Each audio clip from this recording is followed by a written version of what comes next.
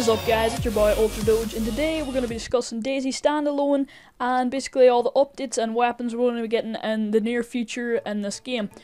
This is probably going to be a little more of a structured and maybe professional video compared to my normal ones, just because it keeps the video shorter and basically there's less just mumbling and ribbly rabbling and all that stuff. So I hope you guys enjoyed this video, and let's get into this.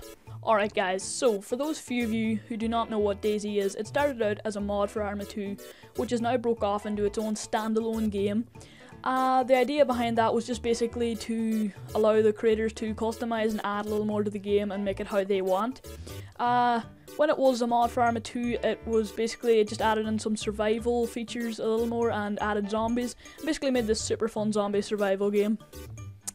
But what we're going to be discussing right now is the new guns and things we're going to be getting in DayZ Standalone. As of now, there are only 4 firearms in the game. 1 assault rifle, the M4A1, 1 bolt action rifle, the Mosin Nagant, I think I pronounced that right, it's a little hard to pronounce, and 2 handguns, the Magnum 357 and the FNX45. We're all pretty familiar with these. So yeah, we know about those, but we're going to get into the new weapons we're getting very soon in the future. Looking forward to these, so let's talk about those.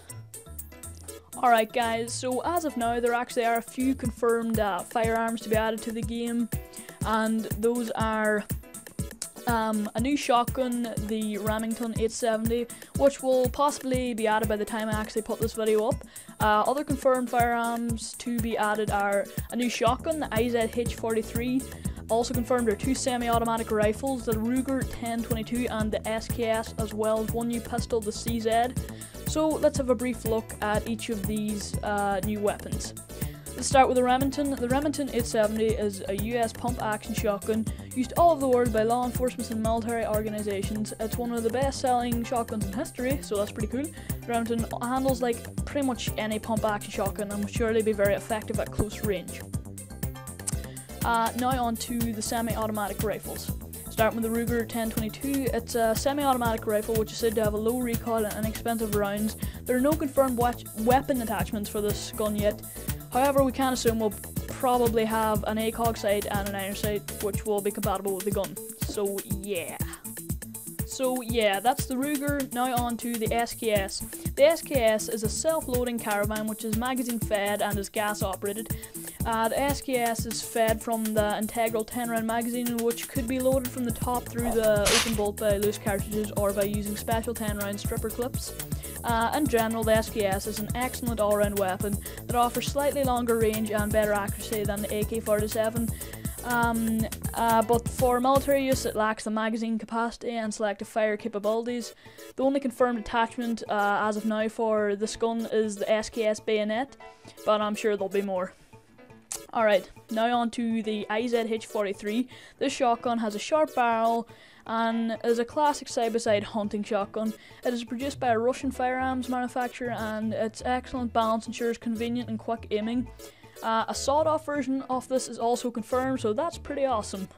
Alright guys, last but not least is the new pistol, the CZ. The CZ pistol is a powerful semi-automatic pistol made in the Czech Republic. It's popular throughout the world and known for its quality and versatility. It's unclear at this point which attachments will be compatible with the CZ pistol, if any. So, that is all the guns. We've talked about them a little bit, and we can pretty much expect most of these in the near future, as they are confirmed. So, looking forward to seeing these guns. Now we're going to talk about a few weapons which aren't actually firearms, which we should be seeing pretty soon. Alright guys, now on to a weapon which isn't actually a firearm, but nonetheless is still a kick-ass weapon that I'm looking forward to seeing in the game.